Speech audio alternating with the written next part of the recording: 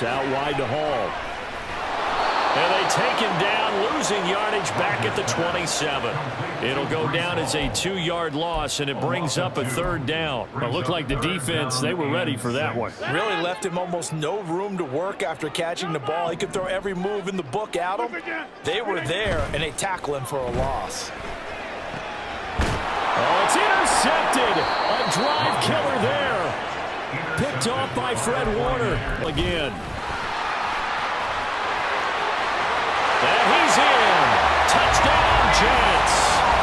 Breece Hall from 17 yards out. And the Jets post the first points of the ball game as they take the lead here in this 2nd quarter. That almost looked too easy, and I think thanks goes to the offensive line for making it look easy. Yeah, I agree with you totally on that one. I'm not sure how much everyone understands the preparation in the passing game.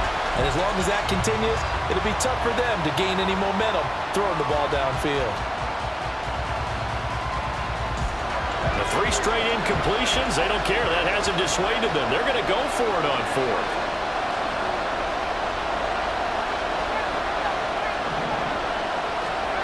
Purdy sets up to throw again. And that is incomplete, but a penalty flag coming in short of what he needed as the tackle is made at the 18-yard line. And they'll burn the timeout with 5 seconds left. A chance to try to add 3 points before heading to the locker room.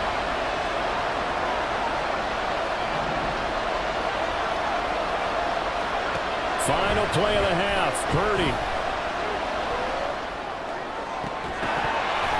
And it's incomplete. They cannot convert, and they turn it over. They'll get 3 as the drive continues. It's a 1st down. Not too many more ideal situations in 2nd and 2 in order to try and pick up a 1st down. They ran it and picked it up.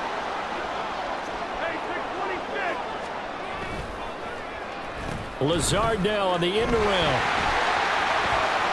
Evades him at the 20.